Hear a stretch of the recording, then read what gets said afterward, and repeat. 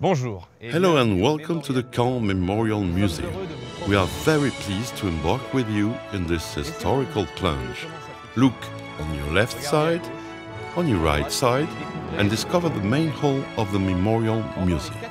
Do not hesitate to look all around you. The film is only 4 minutes. And now, come and discover together our sights. Are you ready? Let's go! It feels good to fly, isn't it? It's a major first experience. I'm taking you to Omaha Beach. This is where it all started on June 6, 1944. It's the first day of the Battle of Normandy. The Americans have nicknamed it Bloody Omaha.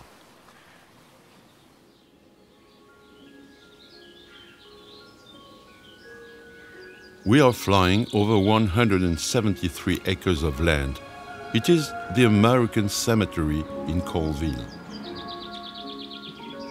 Here lie the 9,387 soldiers who have fallen during the battle. A few miles away from Omaha, the Pointe du Hoc has been severely bombed to neutralize the German artillery.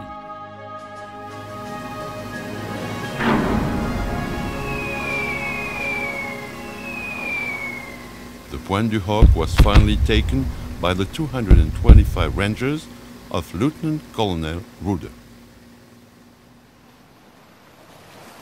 We are flying over Arromanches. Here, to carry thousands of tons of equipment, Winston Churchill created an artificial harbor of which you can now see the remains. Located in Arromanches, the 360 circular cinema immerses you into the heart of the Battle of Normandy. Shown on 9 screens in high definition, a superb sound, a total immersion. It's a vibrant tribute to the soldiers and civilian victims. Now, let me invite you to fly with me again. Head to the south of Normandy, where the battle came to an end in late August 1944. We are now in the Falaise Civilians in Wartime Memorial.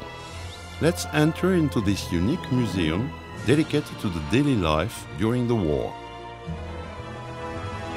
Discover the bomb house of Dr. Turgis.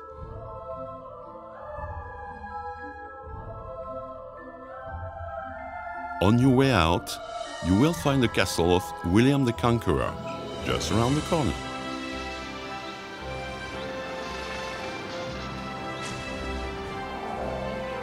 William the Conqueror built the 2 most beautiful abbeys in Europe. They are both in Caen.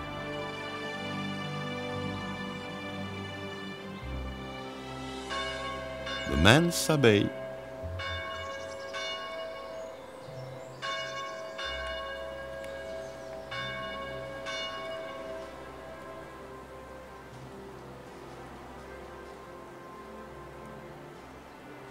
the Woman's Abbey,